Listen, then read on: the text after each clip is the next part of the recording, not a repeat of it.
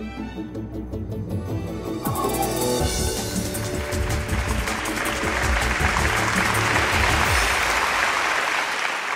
a day. The diversity is just incredible. We had a TEDx at Caltech, and our idea of diversity was to sprinkle some chemistry in with the physics talks.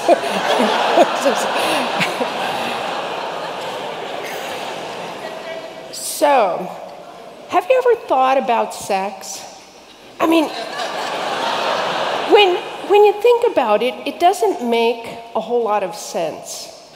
I mean, in the Darwinian sense, survival of the fittest and all that, because why would, well, let's see, about half this audience not contribute to bearing the next generation? And what's the benefit of recombining your genetic material with somebody else's? What makes this fit? Or this? I mean, I think about this a lot. I'm inspired by the biological world, the diversity. Talk about diversity. There's nothing more diverse than the products of evolution. The functionality, the beauty of the biological world inspire me as an engineer. I would like to be able to create things that have these capabilities. I mean, imagine when it comes to extracting energy and materials from the environment and converting those into these amazing, remarkable, self-repairing, self-reproducing machines. There's nothing like evolution for engineering beautiful objects, organisms. I would like to be able to make things like these, things that could solve human problems, and things that would inspire solutions to human problems. Of course, what does this have to do with sex? Well, let me try to get to there. All of this functionality, all of this beauty is encoded in a simple four-letter code, strung together, the code of life. Do you know that the technology for building the code of life is such that you can sit down at your computer and type in essentially any sequence of DNA that you want? I mean, this is the code that dictates whether you're a microbe or a monkey. And you can sit down and type in a sequence and email that sequence off to your favorite purveyor of DNA, synthetic DNA in Taiwan or South Africa or Northern California. And in a few days, you will get back in the mail your physical DNA. It's pretty incredible. And in fact, some of you may remember the headlines from a couple of years ago, where Craig Venter's gang down in San Diego actually synthesized not a gene, but an entire genome. 1 million base pairs all strung together that encoded a simple bacterium, but a whole genome.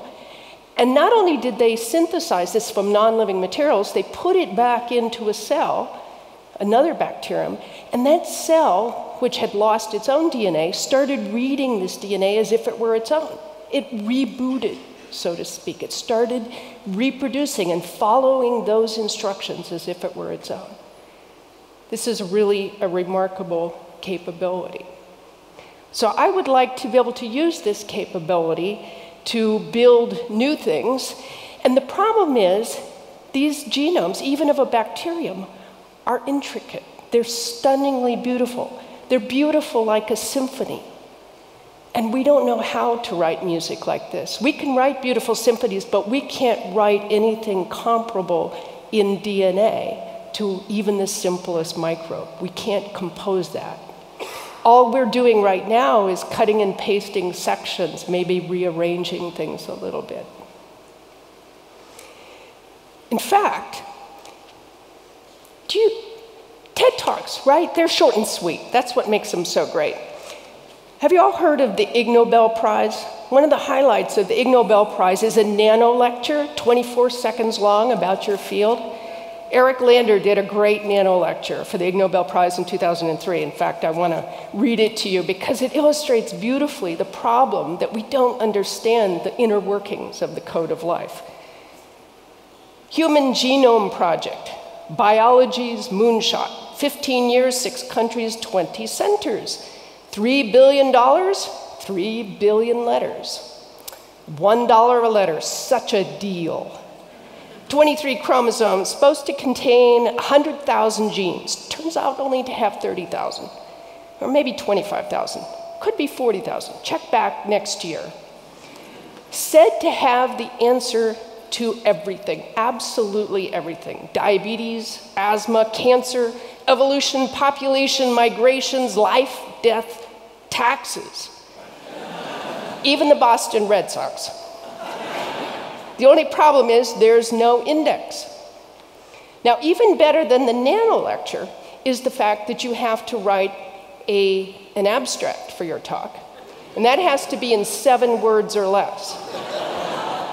So he said, genome, bought the book, hard to read. It was good. So I have to admit, one of my long-held dreams is to be invited to give a nano lecture at the Ig Nobel Prize ceremonies. Not to win the prize itself, that's not really such a great thing, but to give the lecture. And in fact, I've even prepared my own abstract. So genome, this is a great story, hard to write. 6 letters, that means there's 1 letter left, and now we're getting to the topic of this talk. The answer to writing the genome is exactly how it's been written up until now, evolution, a very powerful algorithm for the engineering of the biological world. So I would like to be able to create new biological things, in fact, proteins. Proteins do everything, right? They catalyze an amazing array of chemical reactions. They convert chemical energy into motion. They convert motion into the ability to derive food from the environment. These are the workhorses of the cell. I want to be able to make new versions of these things.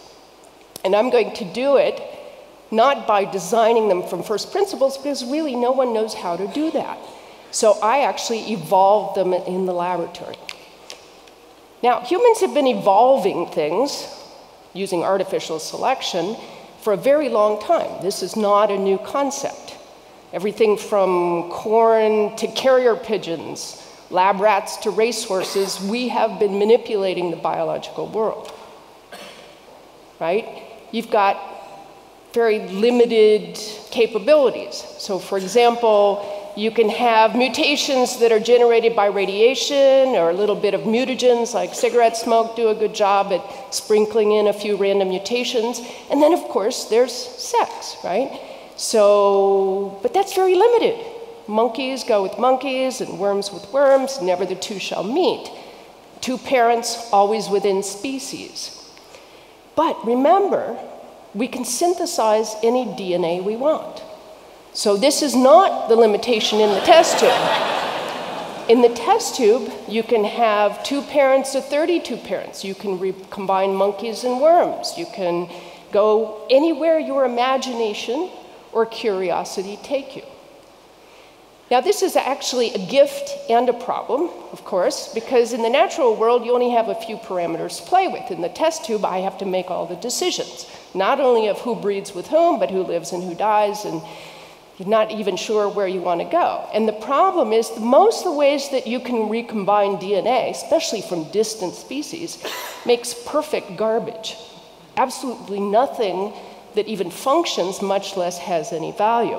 So the real challenge in a frontier like this is to figure out how to make something wonderful. How do you make something that's wonderful, that's beautiful like what nature has already provided, and that solves a problem for humans? Okay, hold your breath. We're going to take a dive into science for a couple of minutes. See how long you can hold your breath. Let me tell you what forcing molecules to have sex in the laboratory looks like. And remember, up in Pasadena, we have a really good time with this. I take genetic material that encodes proteins, those lovely 3-dimensional objects that catalyze interesting chemical reactions. And even if they come from very distant species, this is what we've learned by studying their sequences and studying evolution, they encode proteins of similar 3-dimensional structures if they came about by divergent evolution, that is, accumulating mutations over multiple generations and undergoing natural selection. And that means when I recombine these, and I'm just illustrating it here with 3 because I can, when you recombine or force these things to have sex in the test tube, they will start making new proteins. And you can make lots and lots of sequences this way, hundreds and thousands of sequences. These are the children of the molecules, and the great thing about my experiments is I can throw the vast majority of the children away if I don't like them. So here, it encodes a similar molecule, similar 3-dimensional structure if I'm lucky, but then that will learn how to do something new. So the scientific question that we have to deal with is, how do you do this safely, right? What does safe sex mean? It means that you create usually functional molecules, because we really don't want to create garbage. And so I have to figure out, well, if I've got control over this process, how do I do it in such a way that I have a good chance of making something that's beautiful or useful? And here we have to steal back from computer science some of the things they stole from us in the first place, right? Genetic algorithms. And we can apply simple rules like thou shalt break the fewest interactions. And we can look at the protein as a network of interactions and apply well-known algorithms to finding global optimal solutions to how you force molecules to have sex. What have I learned by this? This is really fun to do because we learn some very important things that we really don't know by studying the natural world.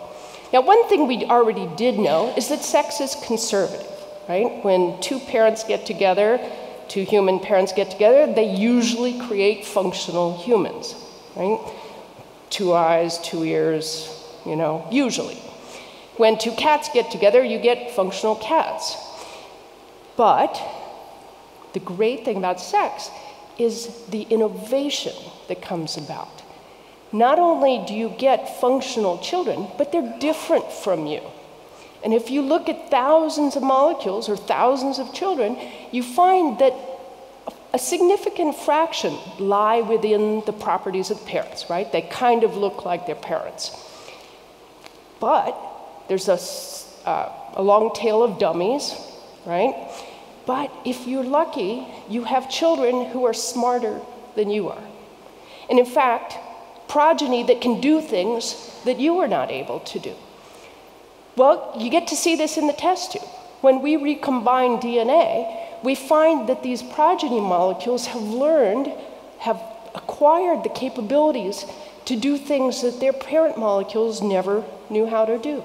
And this is the innovation generation. That's what goes on in sex. It creates within conservatism. It's a machine for doing that. So just to give you a little flavor of some of the things that my laboratory has been able to make over the years, for example, we can take human enzymes, these arginase enzymes, scavenge a nutrient from the bloodstream that's required by certain tumors.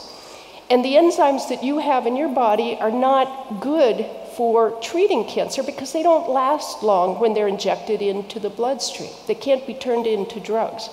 So people use things like these enzymes from bacteria, but those cause terrible immune reactions when you inject them into humans. So we can take human versions of these enzymes and breed them together, creating new versions of the enzyme that have never existed before, but that are better than any of the parents they started with. They can last much longer in the bloodstream and perhaps someday be used to treat these cancers. Another thing we've been able to do is take enzymes, proteins. These are these catalysts that you can literally scrape from the bottom of your shoe, from soil microorganisms. And these enzymes can break down toxic materials. You have a bunch of them in your liver. These are called cytochrome P450s. And the ones in your liver are the things that metabolize the drugs and various other nasty things that you put into your bodies. And they create metabolites. When you take drugs, those metabolites can cause problems for you. And that is a whole area of research in pharmaceutical laboratories to try to figure out and anticipate. So we can make versions of the bacterial enzymes that mimic all the human capabilities so that you can make gram quantities of drugs and actually use of the metabolites of drugs and actually use them to test the toxicity before they go into human beings.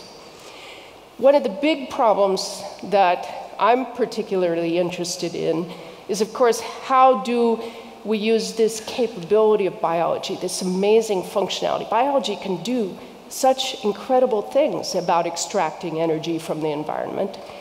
I would like to be able to create versions of simple microorganisms that could do the same thing to solve a human problem.